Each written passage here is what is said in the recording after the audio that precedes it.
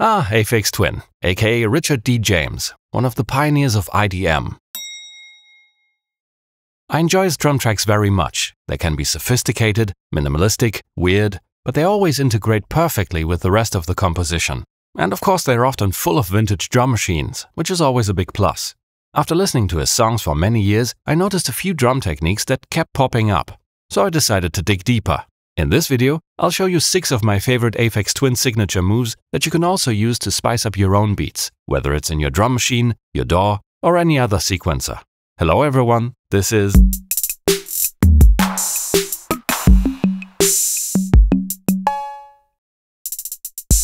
Aphex Twin often uses found sounds in his drum tracks.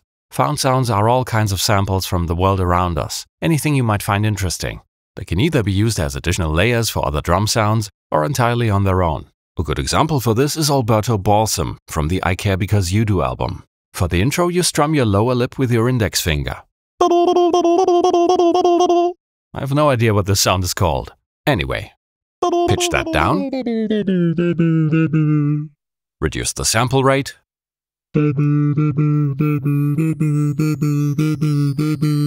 Roll off the highs. Some reverb.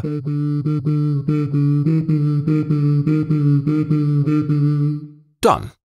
Now on to the actual beat. This is our foundation. I just used some acoustic drum samples.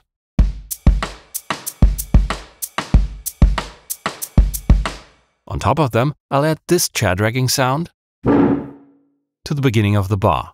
But maybe let's only have it repeat every other bar. You could do this by doubling the length of the pattern and removing this step on the second page, but I'll simply add a conditional that tells it to play only every other time.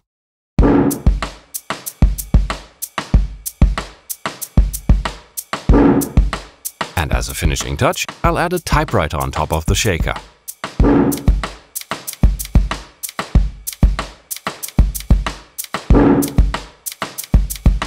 Let's make a copy of this pattern and lose the cymbal and chair. The kick and rimshot are replaced by these 2 metallic found sounds. Interestingly, the roles are now reversed. The bass drum is replaced by the higher metal beat and the rimshot is replaced by the lower one.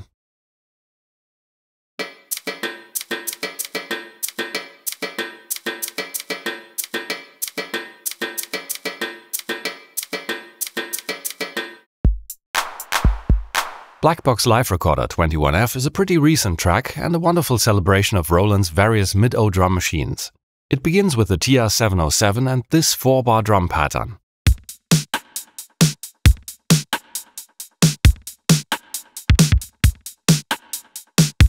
The OXI One sequencer controls the TAL-Drum plugin, into which we've loaded up some Gold Baby 707 samples. There are lots of effects in the original, but on here it's just some reverb and a space echo type delay on the rimshot. And again more prominently on the kick. There is swing on here, but otherwise it's a pretty harmless rhythm, right? But it will get progressively more twitchy and nervous. I'll show you 2 stages of this transformation, so let's make a copy of the pattern we can work on. The idea is to add more and more drum hits around the existing ones. Let's say for starters in the second bar, we place 2 more hi-hats here and here. Let's loop this page.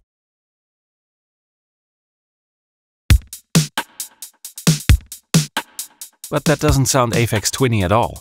Yet. The trick is to make these new sounds very short. In TAL-Drum you can do that by turning off the one-shot option of an instrument. Then the sample length is directly controlled by the incoming note. Long notes for the full sample, and very short notes for glitchy noise bursts. The only thing I have to do now is reduce the note or gate length for the new steps, which will shorten the sample.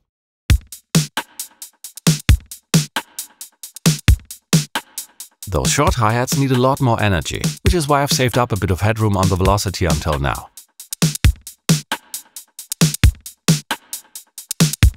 These shortened hats sound like tiny bursts of noise. It's a very nice contrast to the regular hits. Also, placing those glitches on the even steps really brings out the swing. Now the pattern starts dancing. If you're not sure how to change the sample length in your device or software, then take a look at the video description. There's a link to a free Patreon post in which we've written up a few more ideas. In bar 3, we'll trim this snare down.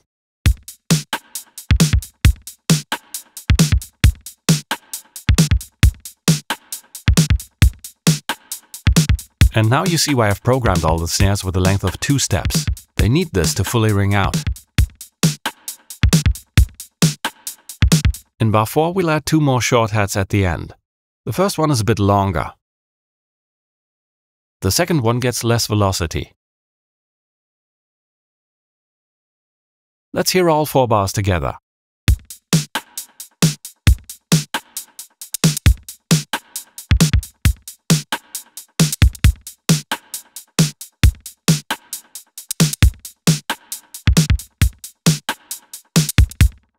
Okay, now that you know how it's done, watch me make a third, even busier version of the pattern. We'll go through it bar by bar. I'll add regular notes as well as short ones.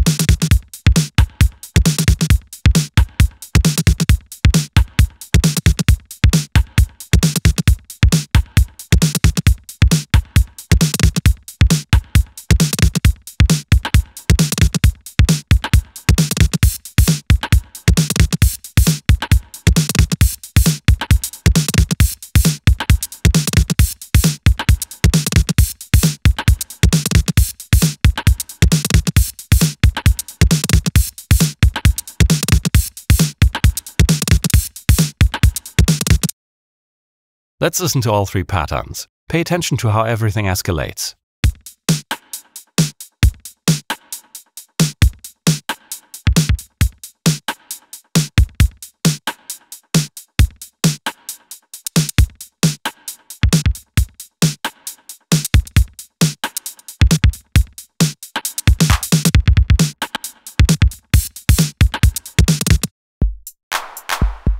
A spot effect is when an effect is not used on the whole track all the time, but selectively only in specific places.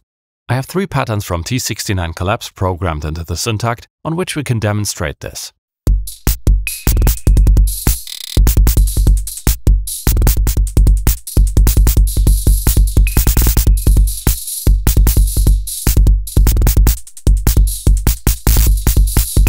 This all sounds too uniform, so let's break things up.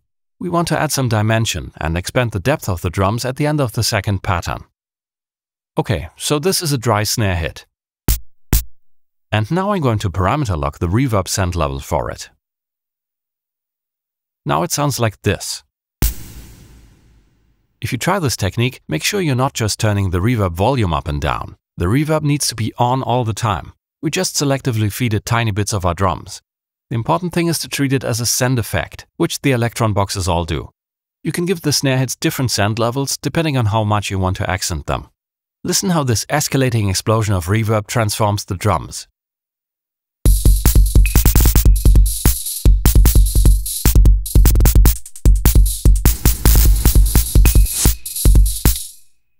But you're not just limited to reverb.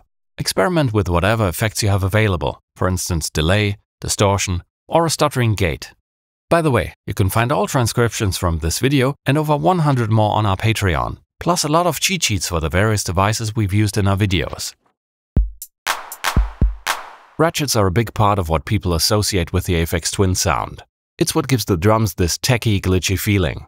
Ratchets are also known as repeats, substeps, or rolls, and on most sequencers, they can be programmed very easily. Here I simply tell the sequencer that I want to break a step into equal parts. At a subdivision of 2, this still sounds pretty natural. 30-second notes at this speed are something a human drummer could easily pull off.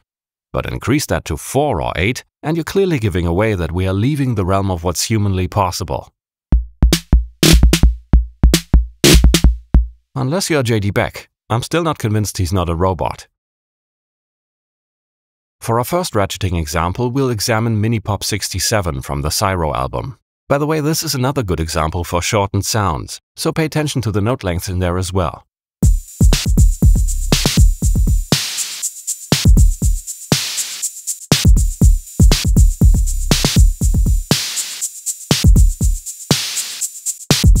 They say less is more, and in this case, that's certainly true. There's just an occasional repeat sprinkled in. For example, let this snare glitch out for a split second. I'll give it 5 repeats, which is equal to 80th notes. The repeat makes it too intense, so let's dial back the velocity.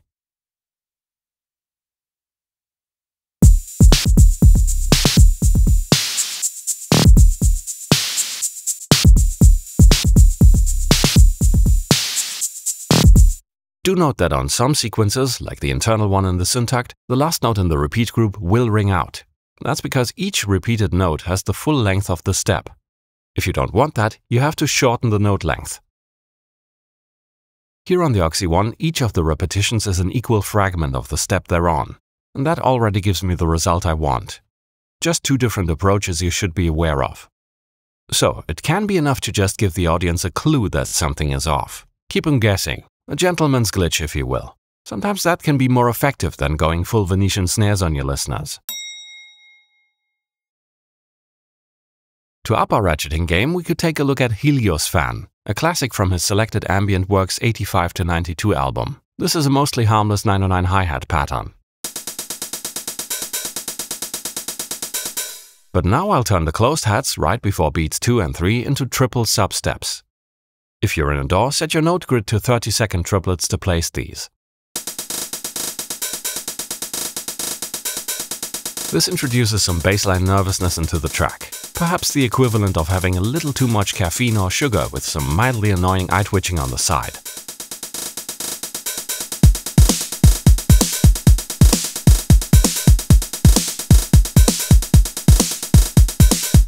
Later the 2 open hats, including the 1 closed hat in between, disappear, and instead we place a step with 6 subdivisions, right here. These would be 64th triplets in your DAW. The universe demands balance, so let's introduce an opposing force. I'll use a conditional to make this step play only every other time. Now we're alternating between full glitch and silence.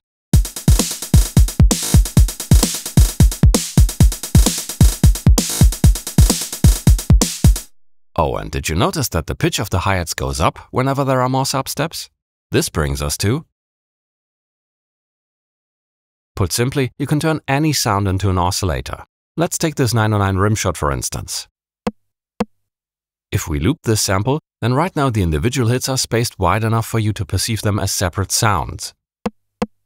But as we shorten the sample and thereby increase the frequency at which it loops, we start to hear this as one coherent sound. And we can control the pitch by varying the length of the loop. Instant glitchy goodness. By the way, in the intro of Mangle 11 from the Drugs album, he does exactly this, but with the aim and brake.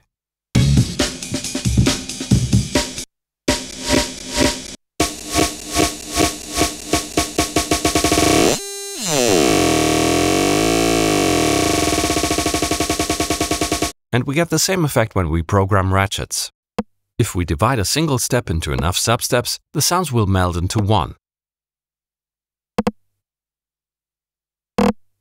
The point at which this happens, of course, depends on the BPM of your project and the sample itself. First 44 from the Collapse EP is a great example using ratchets on 808 hi-hats. The hard part was figuring out that this uses a 30-second note triplet scale. This means that internally, the sequencer will actually be running 3 times faster than normal for this pattern, at a breakneck speed of 447 BPM. 2 bars will cost us a whopping 96 steps. Let's slow this down so we can analyze it.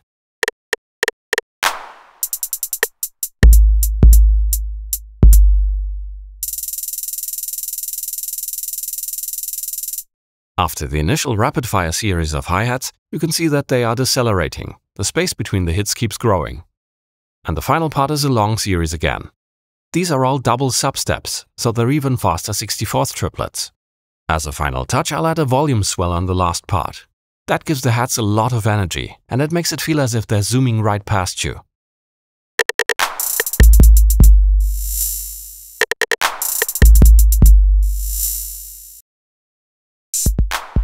Here's a radical thought: leave out the drums entirely.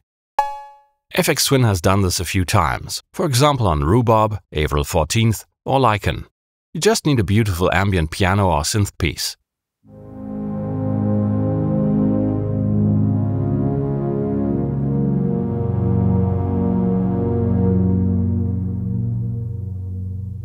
If no drums is a little too drastic for you, you could always go the Stone and Focus route and use a simple hypnotic metronome over your ambient washes.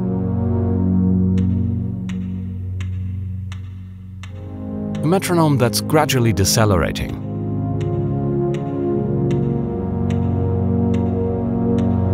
Like honey, slowly dripping down. Seconds stretch towards infinity. Hey, my heart rate is going down. Space and time lose their meaning. Rage, rage against the dying of the light. Did I leave the stove on? Why am I speeding up again? I don't know if I'm ready for this. Does the broken metronome method feel too unbalanced for you? Maybe Thar is more your cup of tea. That track has a very steady metronomic bass drum. On small loudspeakers, the most prominent thing you'll hear is the transient click. But the body of the kick is there, it's just tuned very, very low. That leaves plenty of space in the mids for other stuff.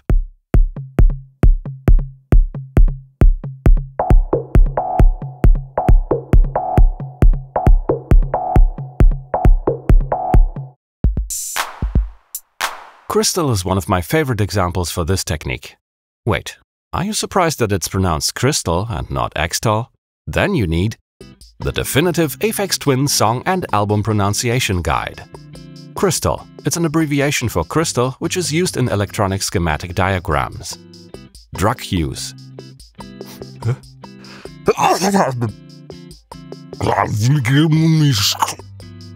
This is actually one of his many hidden math exercises. It's pretty obvious, but here's a short explanation. Being the computer geek Richard is, 4-bit refers to the binary system, and the biggest 4-bit number is 15.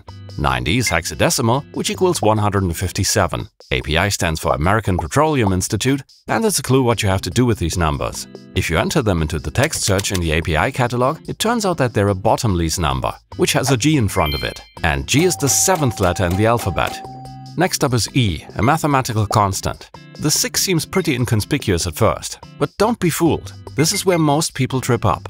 Upon closer inspection, it turns out it's an upside-down 9. Hammer that into your pocket calculator, and you'll see that the actual song title is about 19. Anyway, back to Crystal. As I said, it's one of my favorite examples for this technique. We just need a bass drum with a long decay. Once the listener has gotten used to the sound, we start trimming the tails on certain steps. You could use the same techniques from the super short sound segment, but here I think it's easier to use a different one. I'll just put another kick wherever I want the sound to stop. And then I'll reduce its velocity to minimum. That makes it inaudible, but it chokes the preceding kick. On many sequencers you could also use automation to reduce the volume, hold or decay. For more ideas again check the video description. The result is that this sudden stopping becomes part of the rhythm itself. It adds a new layer to it.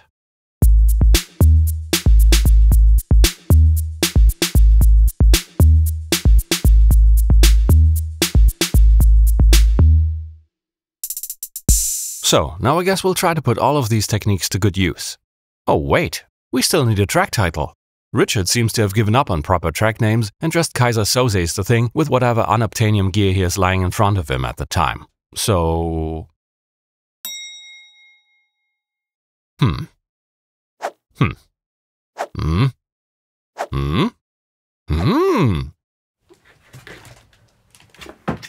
Perfect.